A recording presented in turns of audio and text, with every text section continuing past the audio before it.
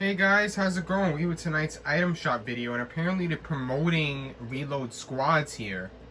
So you got a bunch of different skins. You got Phoenix, which I think there's another one called Vulpix that was a challenge pack or something like that. But this is the original, so that's our Lego version. And you got the Fox Pack back bling. You got Rufus here. You got Wendell, Kamiko, Five Tails. So I'd say this whole row is pretty cool. It's a whole animal row.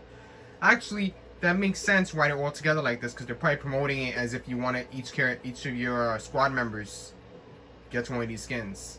I see what they're doing. We have Big Chuggus, always a great skin to see. Shogun, Teeth, a good one to get before Halloween if you want early Halloween skins. You got Guff.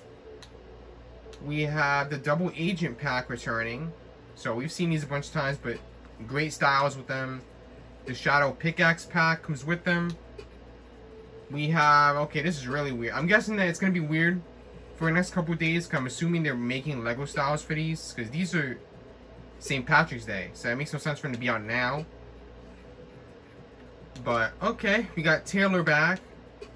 The Bespoke Blades. We got Clover Team Leader, otherwise known as Blue Egos.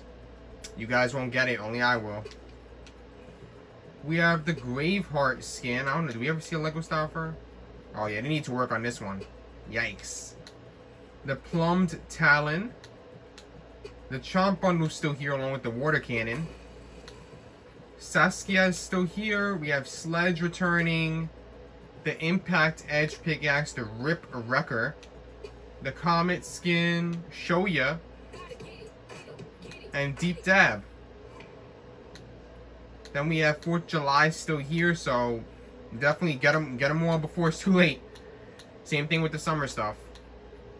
We have Knights of the Food Court, J Balvin stuff, Weapon X, Metallica, Instruments, Jam Tracks, Vehicles, Effects, Lego, Crew, and then the packs. So other than that, tonight is basically a promotion night.